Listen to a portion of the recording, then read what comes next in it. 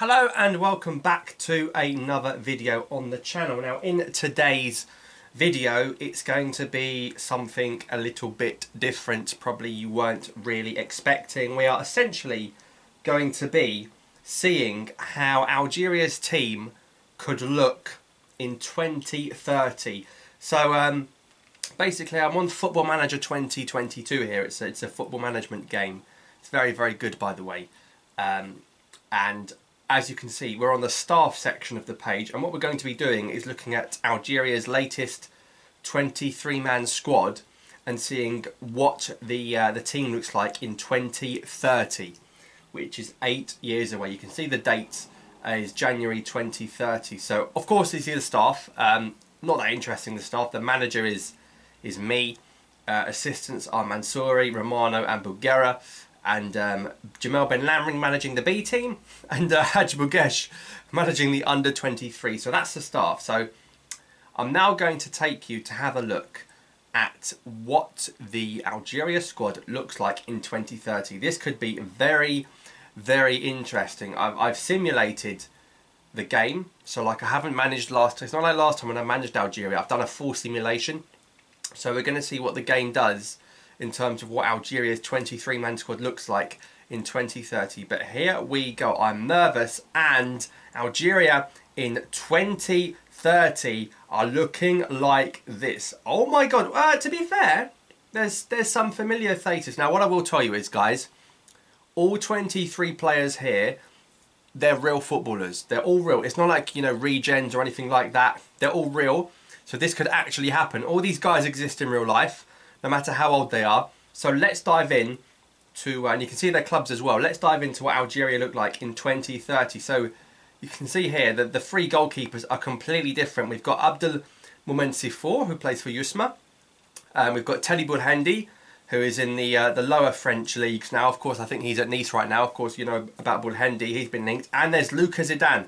So according to this, Luka Zidane will play for Algeria. Is he still at Vallecano? Has he been at Vallecano this whole time? Wow. So of course, look at these guys, 31, 28 and 31 at this point. Of course, the goalkeepers can be a little bit older. So three completely different goalkeepers to now. Sifour, who's at Yusma, Boulhandi, who's now in the lower leagues in France, and Luka Zidane, who's at Vallecano. So Luka Zidane did end up taking an Algeria call-up. Of course, he's been linked in real life, and we do need the new goalkeeper quite soon in real life. But we have got Luka Zidane now. So if we look at what he's done in his career, he's literally stayed at Vallecano the whole time. They've been like up and down from La Liga, so that's wow.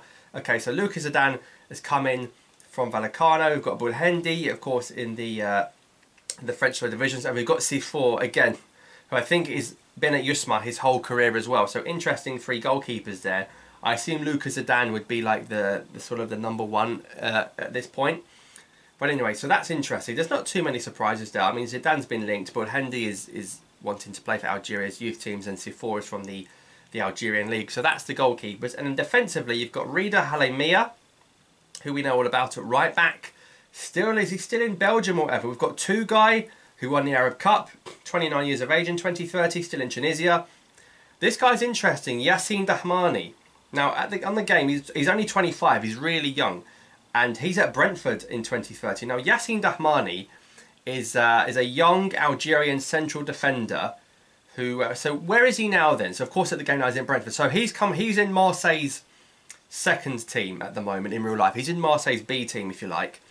Then he goes to Toulouse. Then he goes to Ajax. And then Brentford pay £10 million for him. So this is a player we should be looking at, Yassine Dahmani. I don't know if anyone's heard of him, but he's currently in the Marseille ranks. That's interesting. So we've got Dahmani there.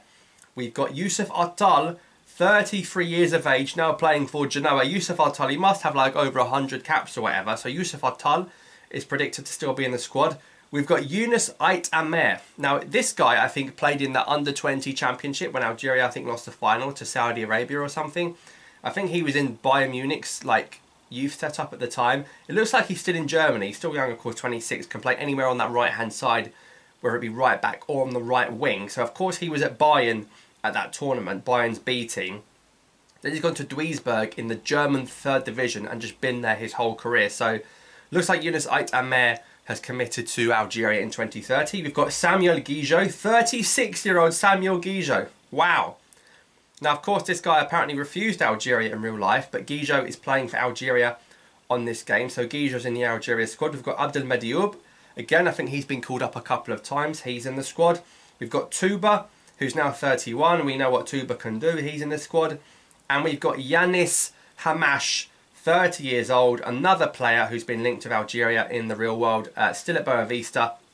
Looks a very good player, and he's declared for Algeria on the game as well, replacing the likes of Ben Sebaini and Tharez. So Yanis Hamash is in there. Again, so in terms of the defence, you've got Aitamer, well, he's a winger really, and you've got Dahmani, and then you've kind of got players, you know, you've got like Atal, Guijo, Medioub, Touba, Hamash, Dahmani, two guys. So it's really, really interesting. Right, moving on to the midfield, and we've got Hussam Mrazig, who played in the Arab Cup, didn't he? I think he played in midfield, in central midfield, when Algeria won the Arab Cup. 29 years of age, still at CRB. I can't believe Mrazig.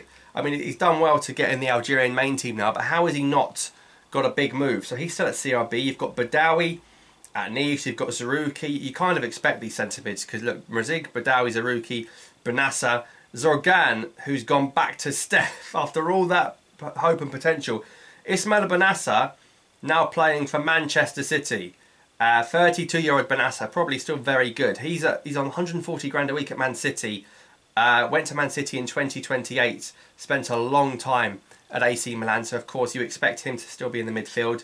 And Zorgan as well. So those are the sorts of the central midfield options. And then in terms of the attack, like, obviously Mahrez and Benrahma and all those players are going to be gone by 2030. So we've got Mehdi Zerkan, who's at Watford. We've got Mehdi Lloris at Sampdoria. Now, Lloris hasn't declared for Algeria in real life. I think he's half Italian or something.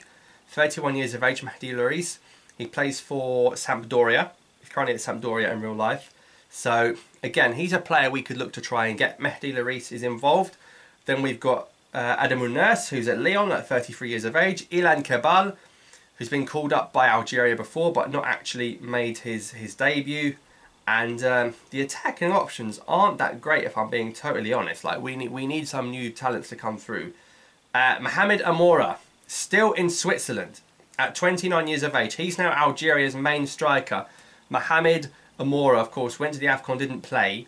Still at Lugano. I mean, look, he's gone to Switzerland. He hasn't exactly set the world on fire with his form. That's probably why he's still in Switzerland. So Mohamed Amora, Algeria's main man in 2030. And the other striker we seem to have here is Mohamed Belkhair. Now, this guy's playing in Qatar. He's like the new Bounedjah, really, if he's playing in Qatar. Look, he's already 31. This guy, where is he now? Is he in Portugal? He's in the Portuguese second league at Villafranquense. He was at Inter, Brescia, Torino. Played in Portugal for a bit. Actually got 10 goals in a season in the Portuguese league at Famalicão. Recently gone to Qatar on a 3.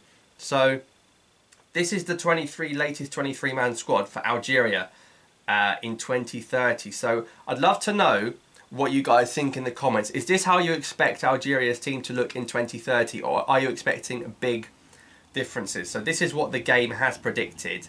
Right, so if you lined up the team, it would look something like this. So you have like Zidane in goal, and then Hamash at left back. Atal still playing right back. Guijo is 36 with Touba, although I'd like to think Dahmani would come in for him. Zarouki and Badawi in the middle. Again, of course, you could put Benassa in there as well. Easily Benassa in. And then the front four of Zerkan, Kebal, Lloris and Amora.